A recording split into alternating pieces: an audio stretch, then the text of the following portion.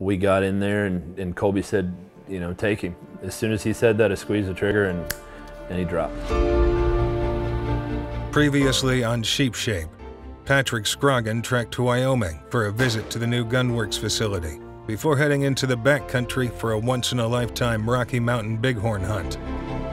It just seemed like that I was meant to do that hunt, meant to go through everything I went through there, and just to get that sheep. I wouldn't trade that sheep for any other sheep in the world.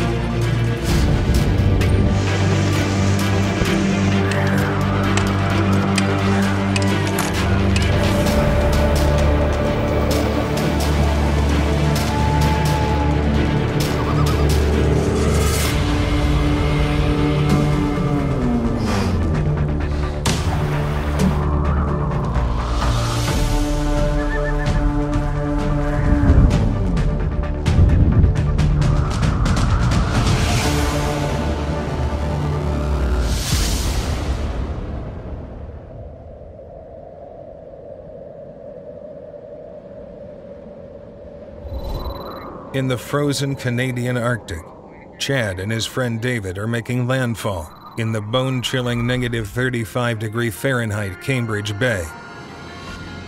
It is an icy and cold world below Chad and David.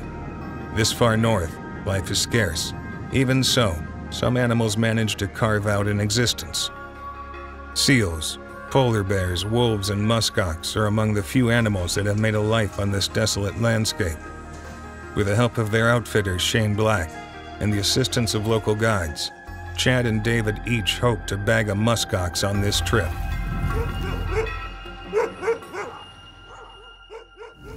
We bought Canada North Outfitting in 2010 and been coming up to the Arctic ever since then. Spend 4 months a year up here between Cambridge Bay and various communities throughout, from here right through to the Eastern Arctic.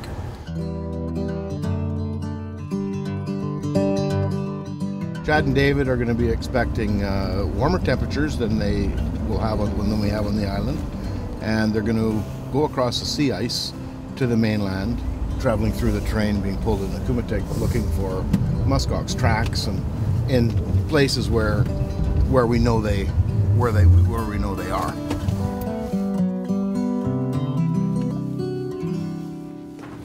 Getting licenses, get ourselves legal here, so when we go out tomorrow, we're all taken care of here. So you want just muskox and wolf tag? Yes. So this is a muskox kill return. You need to fill that out after you harvest your muskox and bring it back to us. Use your muskox tag and your wolf tag. Okay. Easy enough, huh? Now that the Sheep Shape team have their licenses and tags, they will go to their hotel to meet with their guides. So everything is elevated and everything's built above the ground because of the permafrost.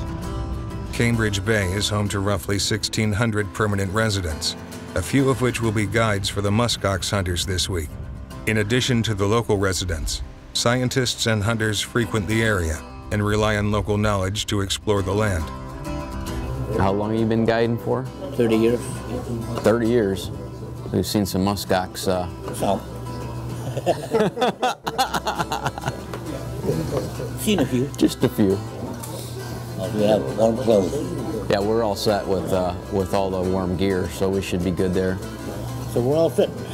Yeah, that sounds good. Nice to meet you. All right. Take care. Now that Chad and David have met their guides, they will take a walk through Cambridge Bay to acclimate themselves to their cold weather clothing and make sure they can withstand the sub-zero temperatures so common in this land. This walk is crucial to the success of their hunt. As they head home from their walk, they stop by the town's Welcome Center to learn more about the area and the people who call it home.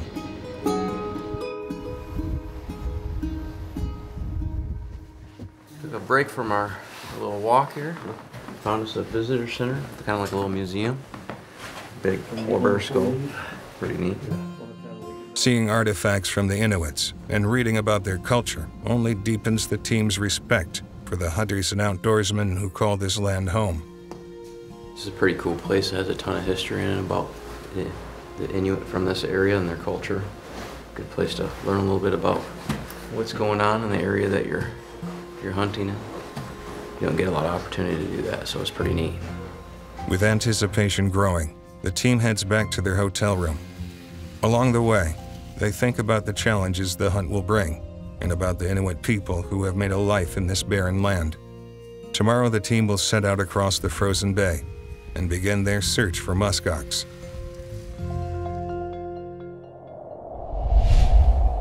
This segment has been brought to you by Buck Knives, Edge of a Legend.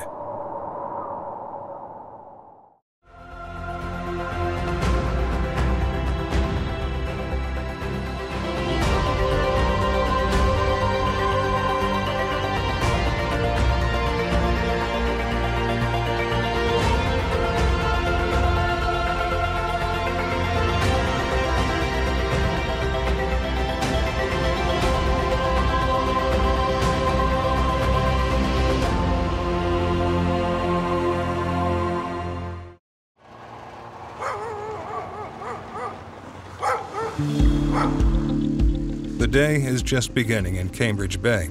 The sheep-shaped team is preparing to head out on a 5-hour sled ride across the frozen bay to base camp. It's the morning that we're leaving for the hunt. Just packing up here, getting all our loose things thrown in the bag and what we're going to take out. Trying to get everything tidied up. We got about 3 to 4 hour ride on the sleds, and then we should be to our camp. If we get lucky enough, maybe we'll get out on a hunt this afternoon. The ride is long and the land is rugged. A snowmobile breakdown late in the day could spell disaster for the team and leave them with the risk of spending a night outside in the bitter cold. An early start will help the team avoid this risk and give them a shot at hunting this afternoon. Well, we just made it to the mainland. We've been riding a snowmobile for about 2 hours or so, but we could see muskox anywhere around here on the way through. So the guides were kind of looking around with binoculars a bit to see if anything was around. But we got another 18 miles or so to get to our camp. So on we go. With no muskox in sight, the sheep-shaped team press on through the bitter cold, determined to make it to their cabin and begin their hunt. Getting unpacked here. Be our residence for the next few days. This is way nicer than I thought it was going to be. Not so bad. Better than I expected. While Peter and his crew unpack the sleds to set up camp, the hunters check over their rifle and bow to ensure they made it through the rough 5-hour Arctic sled ride. The adjuster, the knob, is busted off, but the torque knob that keeps it from sliding up and down is still in place, so I'm going to shoot it. I think it may still be good. Even though it was kept in a hard case, the sight of David's bow has been damaged by the bumpy ride. David gets right to work fixing it as best he can. Then the team heads outside to make sure their tools are zeroed in. After traveling thousands of miles, David is determined not to let this setback ruin his hunt. One way or another, he will find a way to use his bow. So elevation's all right. I'm okay. Here's 32 yards, so it's just off of the 30 pin. I just pulled the third, and that was just me. So I think I'm gonna hunt with a broken bow and see how we do.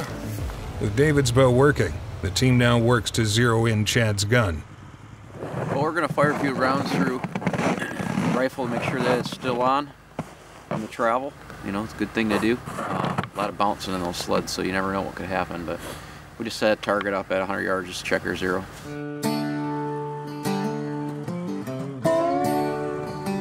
The bullet has been sent downrange. Chad and his guide take the snowmobile to retrieve the target and figure out if the gun is ready for a hunt. Here's our shot. Boom, boom. Well done. I think we'll kill muskox with those kind of shots.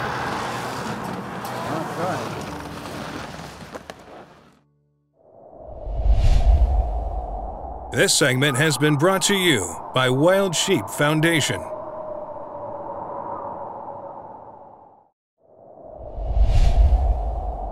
This segment is brought to you by Gunworks, 1,000 yards out of the box. Peter is up early. He has been guiding in the Arctic for 30 years and knows a thing or two about preparing for a long day of hunting. Just to make people's eyes perk up in the morning, first thing in the morning. Over a welcomed cup of coffee, David and Chad focus in on the hunt at hand. Peter is gathering ice outside. The ice is from the surrounding freshwater lakes and will be used for everything from drinking water to washing dishes. The need to melt ice for one of life's most essential elements is a reminder of just how harsh this climate can be. So were you guys as warm as we were last night? Yeah. I mean, we were down to nothing but shorts. It was so warm in here last night when we went to bed. And then we have minus 20 sleeping bags and it's 80 degrees in here. The outside may be cold, but the guides ensure that the cabin stays well heated and that their guests stay well nourished. Bacon, eggs, and toast in the Arctic. What could be better?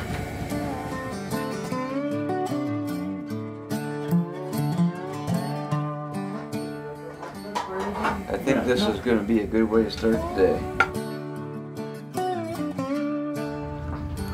Looks nice again today. Not too windy, so hopefully it'll be pleasant. And we don't get too cold. In the extreme Arctic weather, proper equipment can be the difference between life and death. Temperatures can dip well below minus 35 degrees Fahrenheit, and cutting wind can render even the best clothing useless. The muskox that are being pursued are well suited for this environment. These descendants of the Ice Age have 2 layers of hair, an outer shell to protect them, and an inner shell for insulation. In order to keep up with these creatures, the team spends the moments before leaving camp putting on a series of highly specialized layers to help them survive the piercing cold of the Arctic. Just getting geared up for the day. Got quite a few layers of clothes to put on here. Do it slow so you don't sweat. The condensation inside your clothes, especially in your feet and your boots, get cold fast. This is just the light down layer that I got over my fleece shirt. And my next layer is going to be my big down outer layers. Just 1 week before the sheep-shaped team came to the area, temperatures dropped to a bone-chilling negative 75 degrees Fahrenheit. With this possibility in mind, the team is being extra cautious with their gear, making sure they are adequately dressed for whatever Mother Nature throws their way. We're out of here. We're going out for an adventure today. Wind's not blowing bad, so it should be nice. Years of experience in the far north have taught Peter to check everything over before a day on the snow. The veteran guide has a family back home and looks forward to his return to Cambridge Bay. I have a daughter, 3 grandchildren, 1 great-grandchild. And I also adopted a son, he's 5 years old. He loves to be outdoors. I'll take him out every chance I get. The sleds are ready, and the gear is prepared. David and Chad are eager to get out and hunt after experiencing delays. The crew loads up and heads out, hoping they will get an early lead on some muskox and make up for lost time.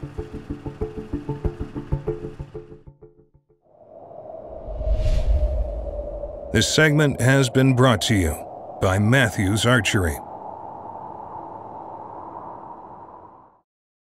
So I'd encourage everybody to go on the Gunworks site, and they have a rifle builder tool on there where you can go in and build your own rifle and customize it how you like it. The different options, different colors. You know, you can add the bipod, you can add the rangefinders, you can buy the whole package at once. But the big thing is you can go on there and completely build the rifle just like you like it. This just so happens to be the one that I like. It's kind of their Mountain X version. It's a magnet stock, a fluted barrel in the 7 LRM, which is the Gunworks cartridge. Gunworks, 1,000 yards out of the box. It is the first day of hunting, and the crew is heading across the frozen tundra in search of muskox.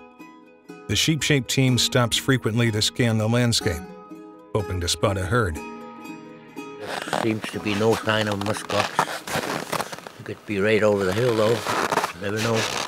Yeah. You're calling at the grass in there, huh? Yep. Tundra? Mm-hmm. What is other than their lichen? You know, they like lichen, grass, and goat. Yeah. Quiet out here. Yeah. I'll go to that high hill up here, scope around. After one more look through the binoculars, the team heads home for the day, saving their energy for a day when luck is on their side.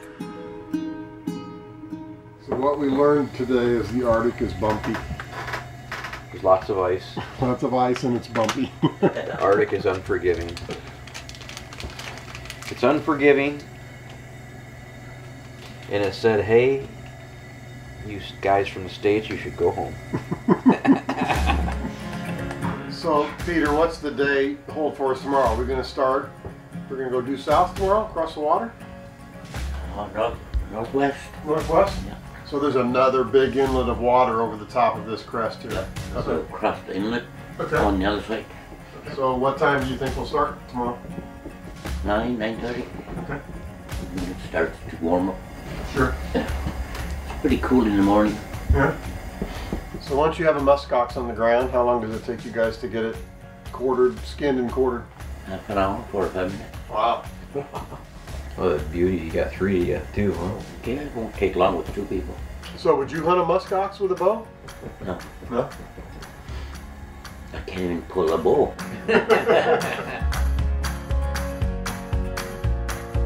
The first day of hunting has come to a close, and as the last Arctic light fades, everyone heads to bed, hoping tomorrow will bring new opportunities.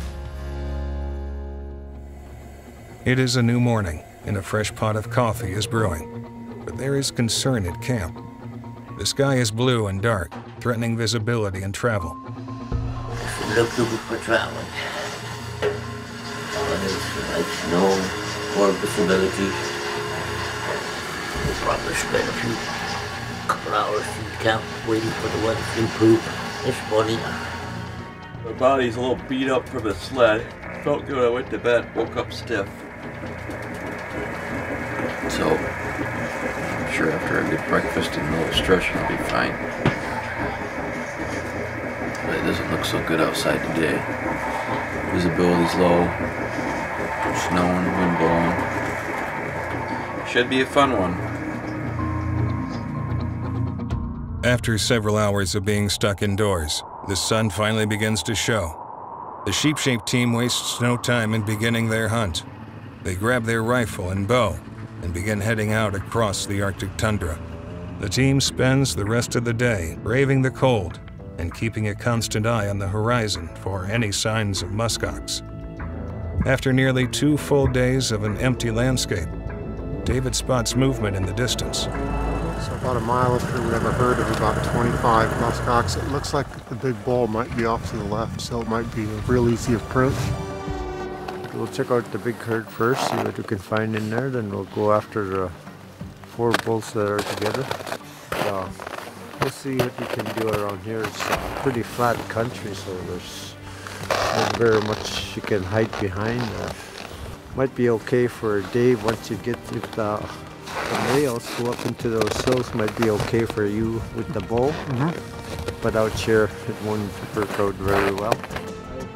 With the herd separated and the open ground giving the hunters little to hide behind, the team gets on their snowmobiles in hopes of finding a herd that David can stalk with his bow. We got this group of muskox right here. We're checking out. We're trying to see if there's any shooters. There's one that's really odd. He's got a real wide split in the middle, but his horns go way out. It's really cool. There's a nice one in there, but one side the boss, the horn's way bigger than the other side. There's another young bull in there, but the boss is not finished yet. So I'm going to continue and go look around for some more herds back there somewhere. While the bull looked promising, it is not mature enough to harvest. The day is fading, and the crew decides to set out on one final search before calling it a day and escaping the Arctic cold. All kinds of muskox around here. A few different herds right here within sight. Just gotta see if we can find something. It's big and mature. There's a couple of bulls over there. Just gotta get a better view of the boss. The horns, they stand out nice from this distance. I just want to make sure they're not broken. Get a closer look. Go from there. Got a couple of bulls in there. Worth looking at anyways. Peter checks the bulls and gives the go-ahead for a stalk. The herd catches wind of the team moving in on them and begins to take off. Bobby quickly points out the bull he should harvest. Using the rocky terrain to his advantage, David pushes the herd to a cliff. While this leaves David with an open shot, he runs the risk of being charged by over 750 pounds of prehistoric fury. As David makes his final steps, an enraged bull moves forward to defend his herd. The time to shoot is now. Next week on Sheep Shape, temperatures are dropping as David closes the gap between himself and a herd of muskox. The crew continues to battle the Arctic cold as they experience more weather delays. The hunt is far from over on Sheep Shape.